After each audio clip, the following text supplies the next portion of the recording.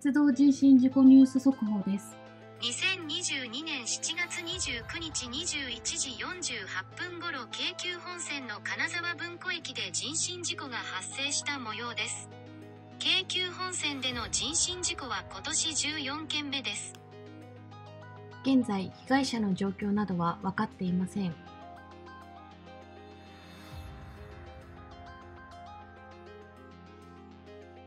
以上、鉄道人身事故ニュース速報でした。